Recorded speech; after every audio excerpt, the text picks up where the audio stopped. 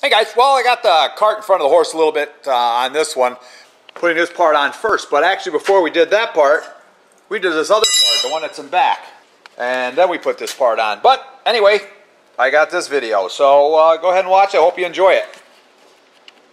On the Case 830, we're getting to where we're going to start putting things back together, and the first step of that is getting this sump screen put back on. So the old screen was brass and it was tore up and broke, which means it could just suck any old junk out of the bottom of the transmission, pull it up through the hydraulic pump and destroy it. And we tried soldering back on there like the original was, but we just couldn't get it to work, could we, Con? No, you can't get it to solder. It's very difficult. So they must have some special jig when they solder. Well, probably using low temperature lead. They use the brass screen and stuff like that. Lead. This is stainless. So we sourced the sheet of stainless steel with the same count. 30 count. The same filtration, and then I made a hem. This is the first attempt. Right. As you put this screen in the brake, you make an angle bend there, right, and then you do the reverse angle bend. So that it makes a Z shape, and then you weave those two into each other as you wrap it around, right? So it's one hugging the other. So they're hooked in there. So they're latched. They are. They're latched, and you make it the right size so that it's tight. So it fits, yeah, tight. And then I dinked it down with a hammer. That's pretty good. I mean, honestly, you could probably just throw it on the tractor. I don't know. I think if it started sucking hard, it could pull that apart. Yeah. You know, the cutout's only right there. So we got plenty of there. Right, and so there. we won't disrupt the flow. Yeah. And also, on the first attempt, I didn't do a hem on the edges. But on this one, I hemmed the edges first. Oh, neato. So right there where the clamps go is double layer of mesh, and that made it a lot more rigid. Yeah. Yeah. So this should last a long time. I don't know, I think it'll last as long as the first one. That brass one was, well, it was disintegrating. 6 years. We got a rip in it, it was disintegrating, so. Yeah, I think it probably, the stuff we're cleaning out of this transmission is just an awful gooey, nasty crap. So we're gonna put these on really tight, punch them. I might even just zap them with the MIG welder. Because this they're stainless steel also, so they shouldn't do anything. I think we're good to go. Also, there's casting rods right there. I lined my hem right up with one of those. Yeah. Took my little dinky hammer and tapped it in tight. Tapped it in so that, you know, that's locking. And then that goes back on here where the PTO clutch is, and it bolts on here, and that's the sump for the pump. That winds up over here, and it sumps up through here. And I've cleaned this thing all out, and I've been spraying it with brake clean and all kinds of stuff to get the nasty gooey. I think the additive separated out and just made a gummy gooey mess. So how does that thing work? Very stiff. Yeah. I've used lighter versions of these. Use them to keep, you know, boots and stuff on steering racks and stuff. That's what I use it for. Because I was also just sick of using spinny hose clamps. Yeah. I don't like that. But Connor doesn't like the hose clamps. No, I've seen too many of those go bad. I think I'm going to put it in the vise next year.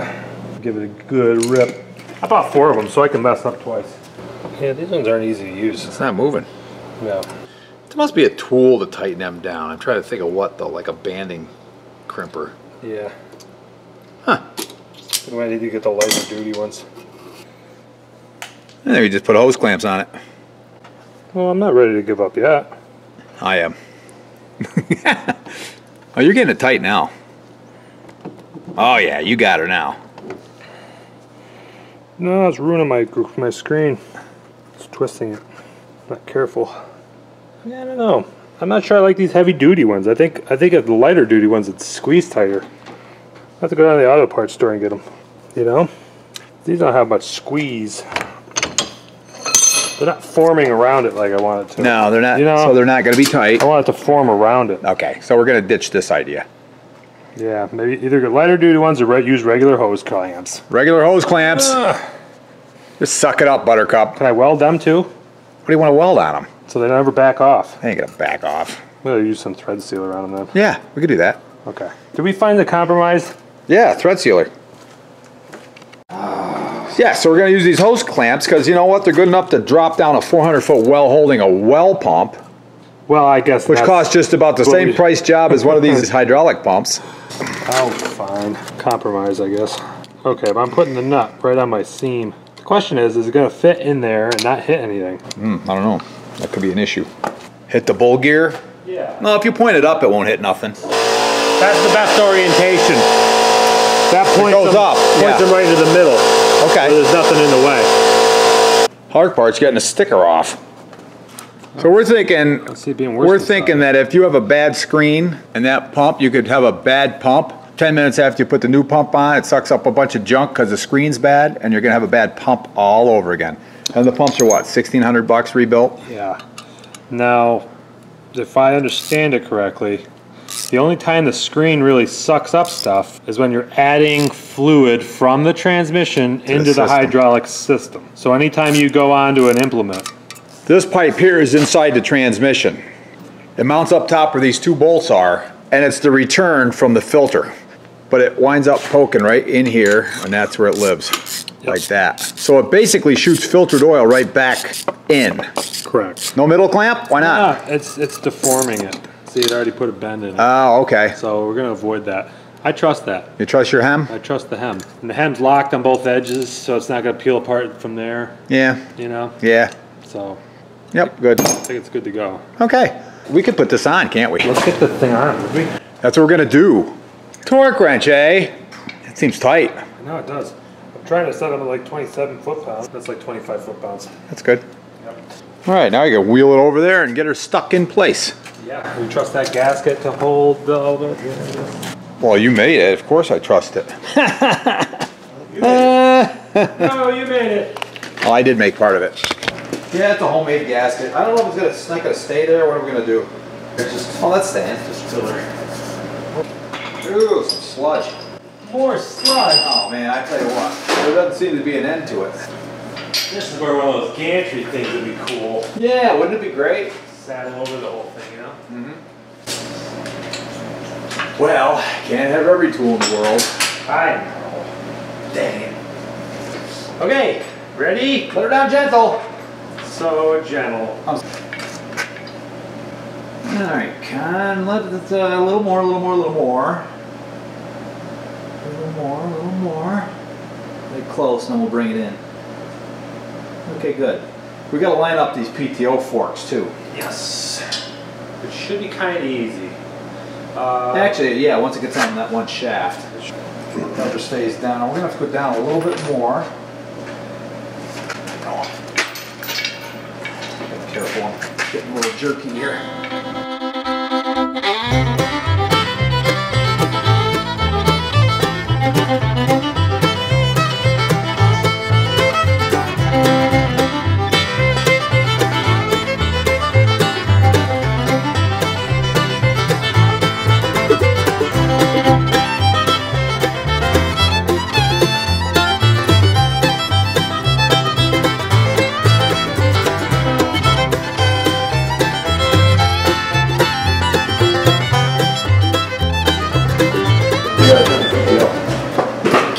Brakes on the PTO. You gotta turn the motor. Can't turn Turn the motor. You turn the motor. Not pop it in. No. Okay. Still ain't going. Yep, got it. It's in. Yeah, I lined it right up. Isn't it nice when things pop together? It is, except for I don't have the bolt holes lined up perfect yet. So you gotta bring it up a little bit to do that? I don't know if it's gotta go up. Maybe just a hair. Yeah. Go up another hair. Good. I got that one. Now, if you get one of them, you could probably use the cranky thing to line the other one up. Pivot on it, you know? Oh, he's right there.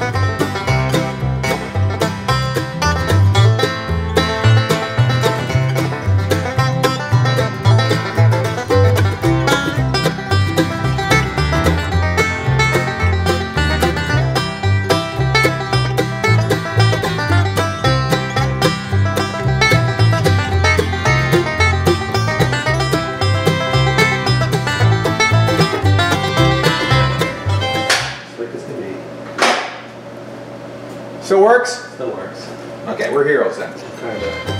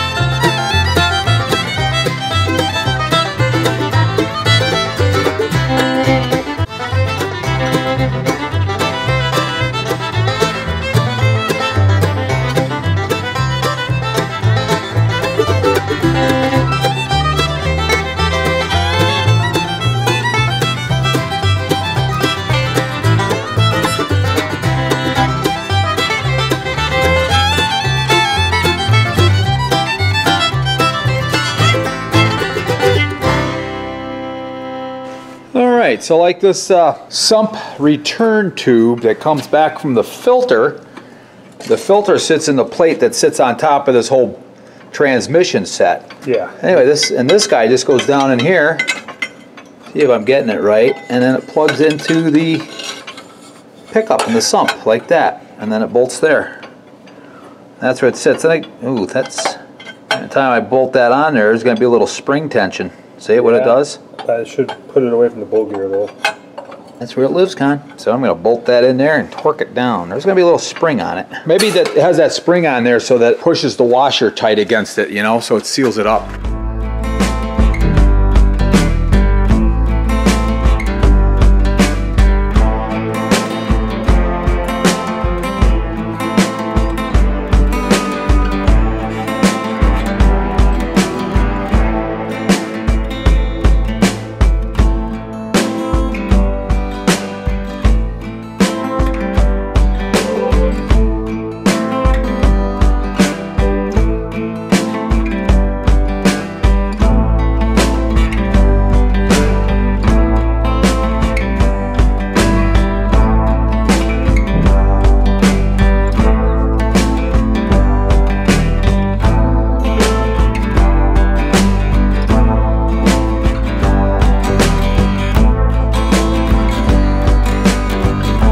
Still don't know what to use in this case-o-matic. There's a case-o-matic. Still not sure what to use in it. Dextron Classic. Dextron Classic? Yeah, Classic. Well, it's supposed to be Dextron A. Type A fluid. It was the first transmission fluid in the world, I think. It's 10-way oil. 10-weight oil. You can't find that either. Chin modifiers. You gotta be careful though too, because you know the organic clutches get eaten up by other wrong oils.